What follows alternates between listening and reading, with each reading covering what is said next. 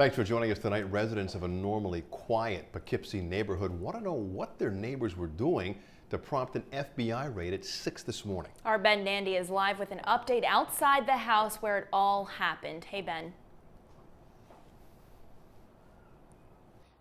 Hey, yeah, we're here on Gifford Avenue. We've been hitting the phones pretty hard this evening trying to sort this out for you. People in this neighborhood woke up to these loud bangs. They were jolted out of bed, and the neighborhood has been buzzing ever since.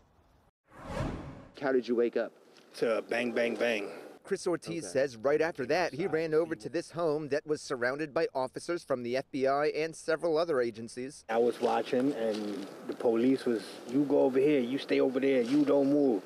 And they was definitely trying to get up in the house. The FBI hasn't confirmed any arrests or even that there was a raid on the home.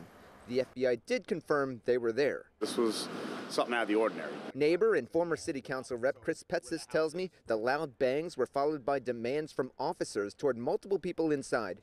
Neither the FBI nor city police confirmed any arrests. Those, loud bangs consecutively, it was concerning. Like I said, at first I thought it was a car accident, but then as they continued on, I knew it was something. I just didn't know what it was until, again, I heard the voices of authorities saying to the people, step outside, turn around, put your hands up.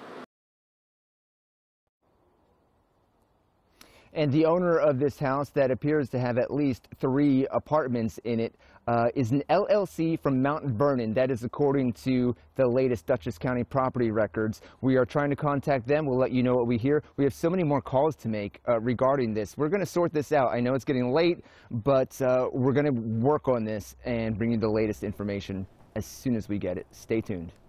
Ben Nandy, News 12.